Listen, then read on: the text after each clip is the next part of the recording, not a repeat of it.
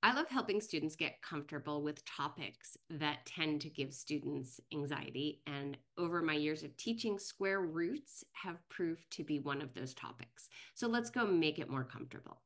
First problem asks us to simplify the square root of 3 over 5. So you might look at that and say, well, what do you mean? It is simplified. 3 is a prime, 5 is a prime. What else can I do? Here's what you can do. You can remember that you are not allowed to have a square root in the bottom of a fraction.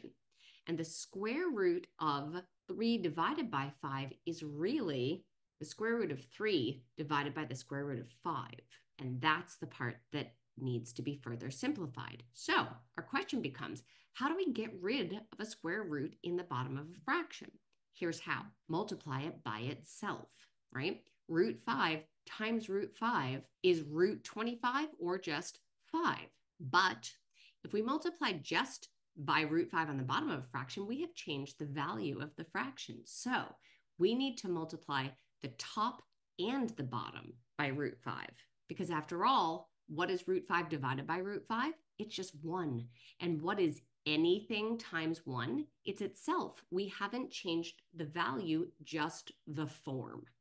Okay, so when we multiply with a fraction, we multiply straight across the numerator and straight across the denominator. So that gives us root 3 times root 5 on the numerator, root 5 times root 5 on the denominator.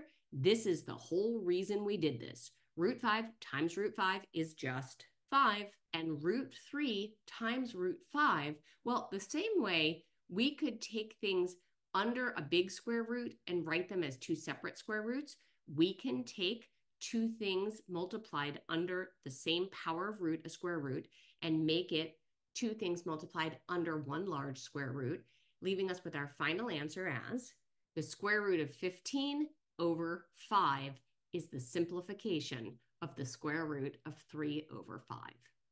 Let's do another one. Okay, 6 times the square root of 32 divided by 4 times the square root of 75. Where to start? 32 and 75 don't really share any common factors. So putting those all under one big square root is not going to help us. So instead, I'm going to start to break them down underneath their square root signs. And so that would look like this. 32 factors into 2 times 2 times 2 times 2 times 2. And 75 factors into 5 times 5 times 3. So now I can start to simplify what's under the square root. The square root of 2 times 2 is just 2. So I cross off 2 on the inside and bring one of those 2's to the outside. Same thing, square root of 2 times 2, I do it again. Cross off 2 on the inside and bring 1 2 to the outside. Down here, the square root of 5 times 5 is just 5. And now let me put together my tops and my bottoms and see where I am. 24 root 2 over 20 root 3. The first thing I see is I cancel a 4 out of top and bottom, and that leaves me with 6 on the top and 5 on the bottom. And my last step is I've got that root 3 on the bottom I need to get rid of. Everybody remember how? That's correct. Multiply top and bottom by root 3. And so then that equals 6 root 6 over 5 times 3. And I see I could cancel a 3 out of top and bottom. So my final simplification is 2 root 6 over 5. All right, one more. Root 150 over root 6. All right, I could start by multiplying top and bottom by root 6, but I notice that 6 is made up of a 2 and 3, and I know that 150 also has a factor of 2 and 3 in it. So instead, I'm going to start by putting these all under one large square root sign.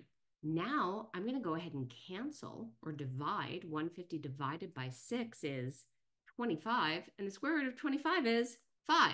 Now, I would have gotten there if I started by multiplying top and bottom by root 6, but noticing that these had common factors let me get there much faster. Okay, go back. Do these problems again on your own, then check and see if your answers match my answers. Take a look at some of these other videos on working with roots. Put in the comments any topic you would like me to tackle. Consider subscribing to my channel so you know when I put out a new video. And as always, keep on mathing.